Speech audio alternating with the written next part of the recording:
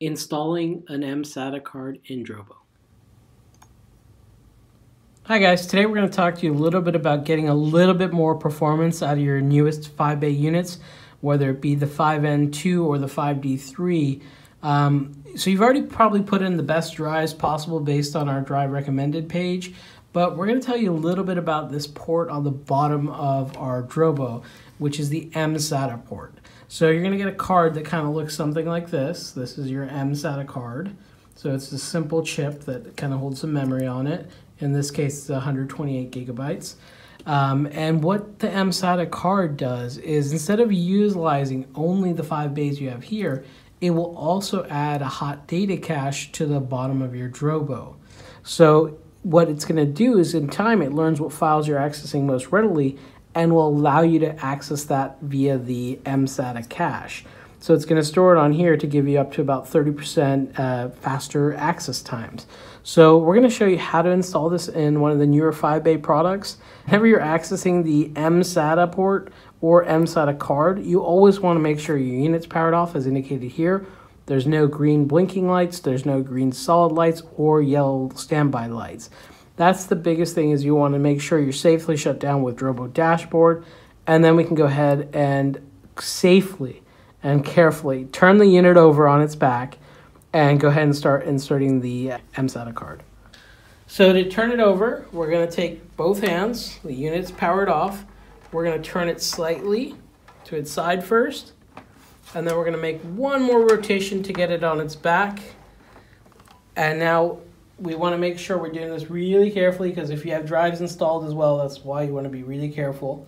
And whenever you set this back right side up, you want to make sure that you do check your drive latches and make sure everything's seated correctly if you're doing this with drives already installed. Ideally, you want to do this before you have your drives installed, but you can, like anything, Drobo simple, you can do this at any time. Okay, so now that we have the Drobo turned upside down, we can see on the bottom of the Drobo is this little latch. And just like everything Drobo, there's no tools required. So you simply just pull the latch back, lift the cover up, and here's another indicator that says, do not touch this bay or the mSATA card unless the unit's powered off. Just another reminder, you know, we don't want to make sure you get into any data loss or anything like that. That's why you have to always shut down your unit whenever you're working on it. Just like a car, you're not going to leave your car running when you're operating on it. So another quick note we can see right here is if you ever lose your serial number, it's always on the bottom of your unit here. I know we don't often look at the bottom of our units, but you know that's another place to find your serial number. So now you want to notice on your mSATA port you have a smaller pin and a longer pin set. So you're going to see the same thing here. You're going to see a smaller pin set on the right side here and a longer pin set on the left. And then you're going to notice the two holes here.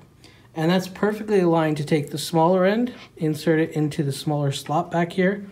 And then as you push down, there's two little black pins here that will fall into the circles. And that lets you know you have a full seating of the mSATA card.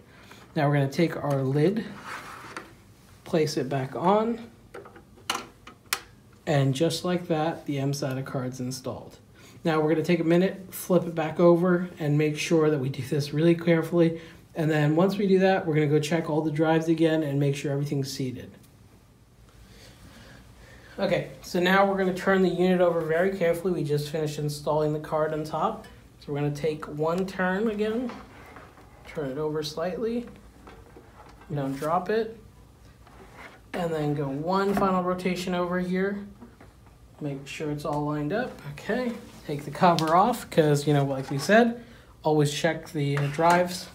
Make sure they're seated before we power up.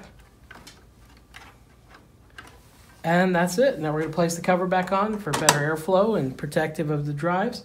And now if you want to know more about what drives our mSATA cards are recommended for the Drobo, we have a blog on the mSATA card. So you can just visit our website, and under the blog tab you can find kind of boosting performance with mSATA, and on there you will see kind of 3 of our recommended mSATA cards for your Drobo, and also a little bit more about how the mSATA card works. Now you can also go to our resources tab and see the drive selector page to see what drives to put in, or watch some of our other videos of how to even insert drives.